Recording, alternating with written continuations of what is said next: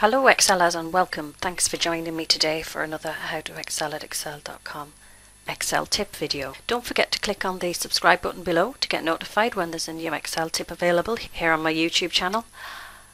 And if you want to sign up for the How to Excel at Excel newsletter, which gives you 3 free Excel tips every month direct to your inbox, there's a link below in the description box there. And when you sign up, you'll get my free ebook, which has got my top 30 Excel tips.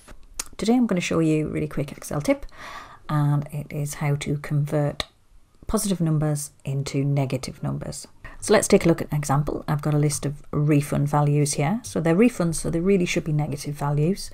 So we'll convert those to negatives. In another cell on the Excel worksheet, if we enter -1, and what we're going to do is hit Control and C and copy the -1. Then we're going to select our range of cells, paste special, and then we're going to select multiply. Then hit OK. So what we've essentially done is taken our list of values and multiplied it by -1. So we'll just run through that again. You just type -1 in any cell, hit Control and C, select your refund value, so your range of cells, and paste, special, multiply, hit OK. So that's it for today. I hope you enjoyed the Excel tip. If you did, give it a thumbs up. So thanks for watching.